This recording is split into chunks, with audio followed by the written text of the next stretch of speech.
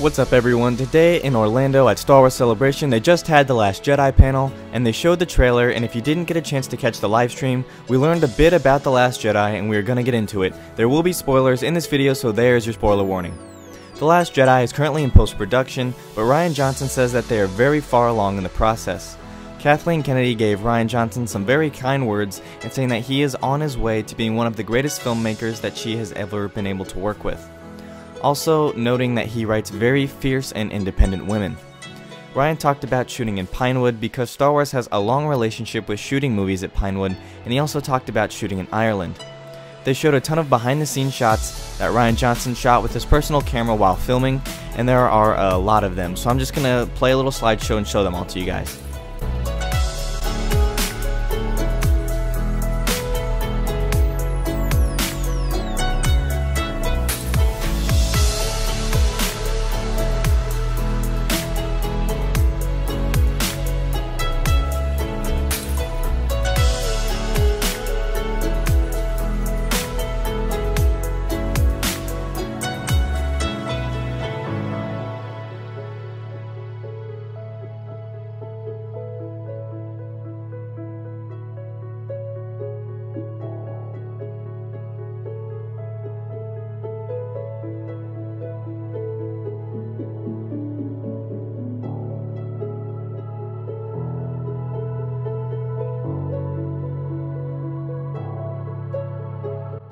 After they showed these photos, Rian talked about what it was like to work with Carrie Fisher, and they showed us these images of Carrie on The Last Jedi, and Rian talked about what an exceptional person and what a talent she was.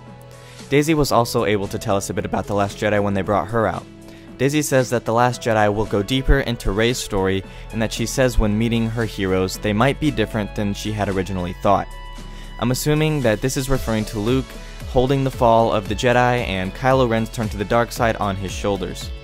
Daisy is most excited to hear Luke's first words in The Last Jedi, and after that they brought out BB-8 and he rolled on out and everyone went nuts for a good 15 seconds. Rian told us that there are new things that we can expect to see from BB-8 and The Last Jedi. In The Force Awakens we saw BB-8 give a thumbs up, and now we can expect some new tricks from BB-8 in The Last Jedi.